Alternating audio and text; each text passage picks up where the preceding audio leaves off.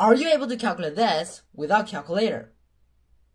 If not, after this video, you will. Firstly, I have to tell you that the answer is an integer, and by using this trick, you will succeed. This trick comprises 3 steps, and I'm going to be explaining to you all the steps, all the details, and all the things that you should notice. In our first step, what shall we do? Our work is to find out how many digits our result comprises.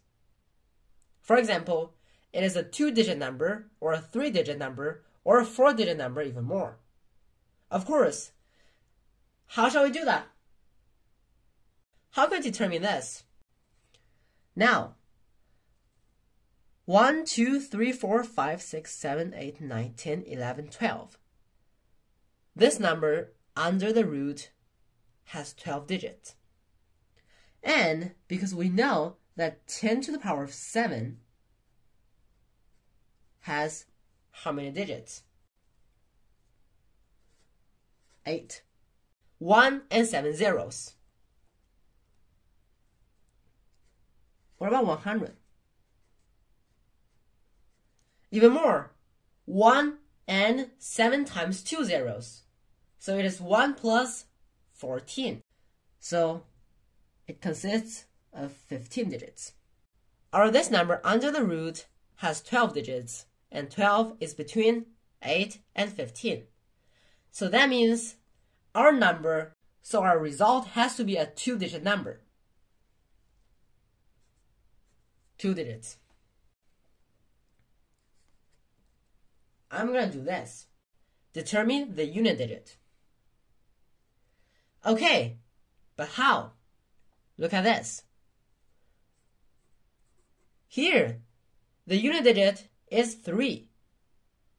So we have to have a look.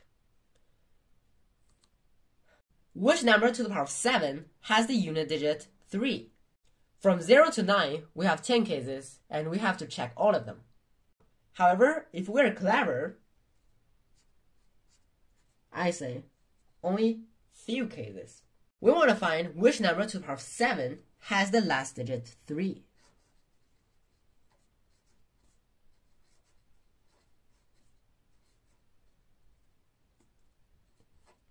And we know 3 is an odd number, this as well. So that means this number on the base should be odd.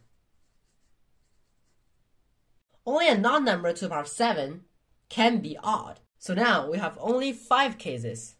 And these 5 cases are actually 1 to the power of 7, 3 to the power of 7, 5 to the power of 7, 7 to the power of 7, and 9 to the power of 7. We know that if a number has the unit digit 1, then this number raises to the power of any number will have the unit digit 1. So here, the unit digit must be 1. 1 is not equal to 3.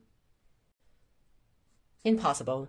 And of course, for 5 as well, the unit digits will always be 5. And for 9, 9 to the power of 1 is 9. 9 to the power of 2 has the unit digit 1. To the power of 3, unit digit 9. To the power of 4, unit digit 1. So to the power of 7, it'll have the unit digit 9. Actually, also impossible. If you have some patience, you will find out the answer. For example, for 3 to the power of 7, the unit digit of 3 to the power of 1 will be 3. Of 3 to the power of 2 will be 9. Of 3 to the power of 3 will be 7. Of 3 to the power of 4 will be 1. Of 3 to the power of 5 will be 3. Of 3 to the power of 6 will again be 9. And of 3 to the power of 7 will be 7. And for 7 to the power of 7, of course, this is the only right one.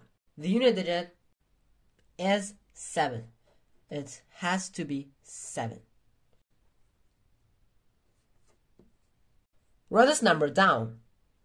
Now, isolate the last 7 digits. Why 7 digits? Because the 7th root. So now I have to delete the last 7 digits. Then focus on the first ones. 50662. Then I have to find 2 numbers actually. And this number 50662 should be between the 7th power of these 2 numbers.